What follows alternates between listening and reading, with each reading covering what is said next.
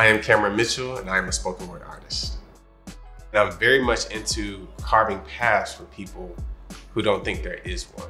That's what I do with my art. I'm always trying to do something positive, something with a message that gives back to the community.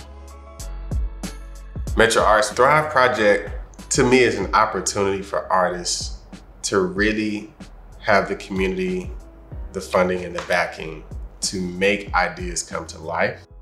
So this project, we were actually able to create installation art by way of the people's words. So we went around town, did these amazing workshops at 4 different libraries to create these, what we call our PoeTREEs. Each one was placed in a library. Each one had a stanza that connected to the other, creating one full poem. People could view these poems in any start to finish, any direction.